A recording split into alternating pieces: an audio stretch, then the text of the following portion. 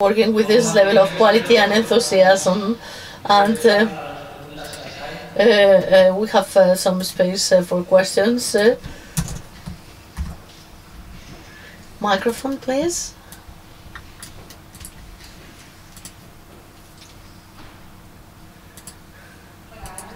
Good morning. My question is directed to Mario Martinez. When you were speaking about gvSIG and when you were speaking about the webNICs, then due to the size of the entity that is going to use these tools, then you will see that many technicians are editing at the same time. And how can we do this multi-edition? Thank you, gvSIG. Among the many orders, the many things that it has a control of concurrence in order to avoid this problem. This is used in such a way that if they are doing the same register, then he's overwriting this, and then if somebody is using those data, then he will receive a message saying, well, you cannot do that because somebody else has been updating. Regarding the control of concurrence, there is a system of audit for the changes and versions, making versions of the changes. That is a more global kind of thing, and this is done in any edition. Data of who did that change. And how these changes have been done.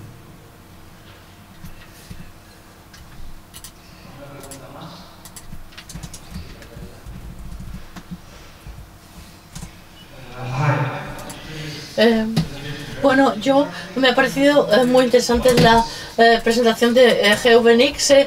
Me estaba preguntando qué pasará con el futuro de la localización. ¿Esto es una versión que hay solo en español o también va a haber una versión en inglés? ¿Por qué? Por favor, que les den unos auriculares,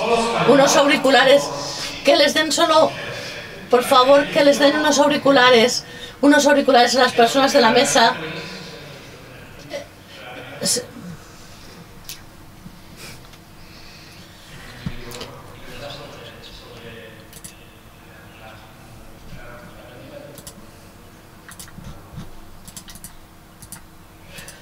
Por favor, que les den unos auriculares y les hacemos la traducción.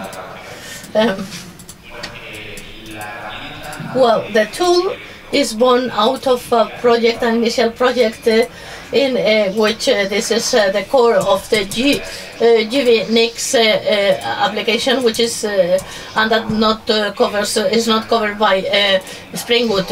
Spring Boot has quick starts, examples, and documentation, but regarding the documents about the gvSIG is in Spanish, and now we are working in extending that information, and we are publishing the new version of the portal, which already has a version in Spanish and English. And then after we will be translating more resources, more examples, the reference documents. I hope that little by little, as we have some time available, then we'll be able to translate it to English for English-speaking users. Here.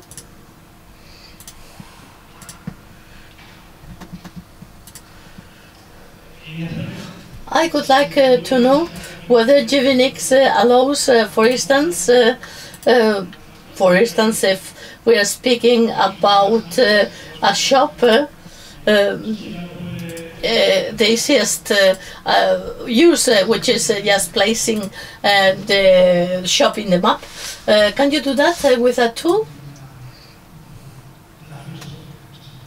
Or thank you for your question. The gvSIG tool does not need any technological knowledge in the Java language even to develop your own application, because you have an interactive console which is guiding you, and that can guide you to do all the things. So if you have cleared the concept of the application that you want to do, when the only thing would be the maintenance of a shop, you go to have products, customers, invoices, and you can do that from the conceptual point of view. You can say which data you can create, and within this web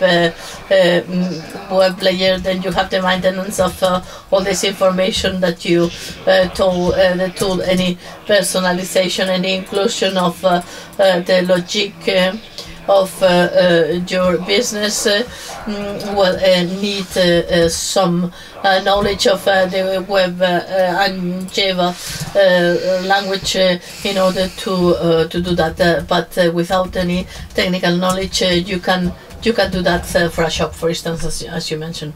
A last question. It looks like there are no further questions, so the second session is finished. Thank you very much, and we hope that you will have a very fruitful day.